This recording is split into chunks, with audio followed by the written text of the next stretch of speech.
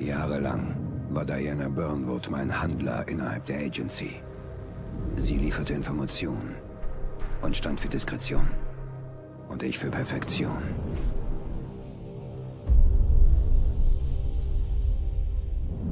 Wir haben uns vertraut.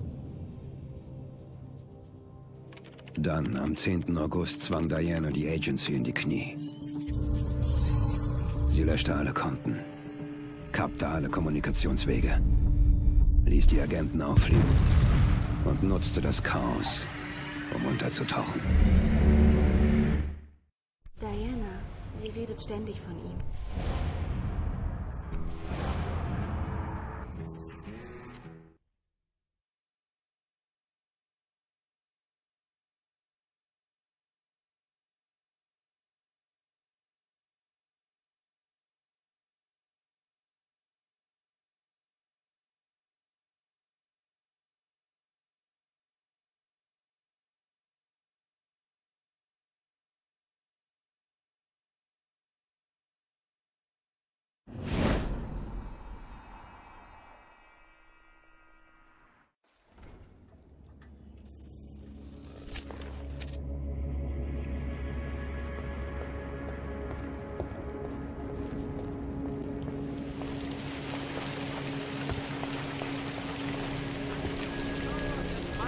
Wir sind also alle bescheuert, was?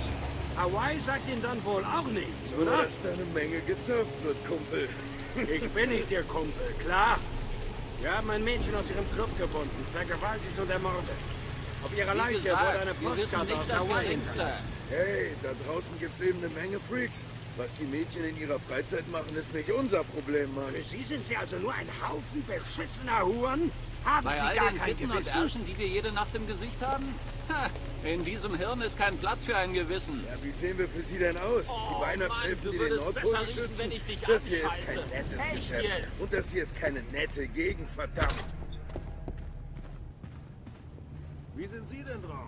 Wenn Sie Titten sehen wollen, müssen Sie bezahlen. Oh, kommen Sie schon, Mann. Hank kennt mich. Hey, Mann, Sie Hank lässt sehen mich gut immer aus. rein. Bitte, ist Hank da? Kennen Sie Hank? Hank kennt mich. Ich kenne keinen Scheiß, Hank, okay? Denken Sie dran, gehen Sie zur Bar, wenn Sie im Wichsen-Club sind. Tom ist gerne da, wo die Action ist.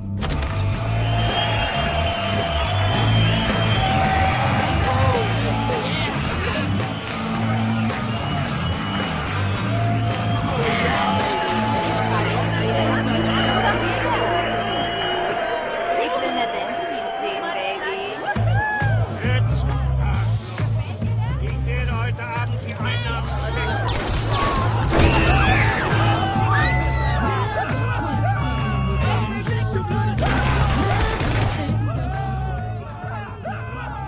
Oh, Scheiße, nicht schon wieder!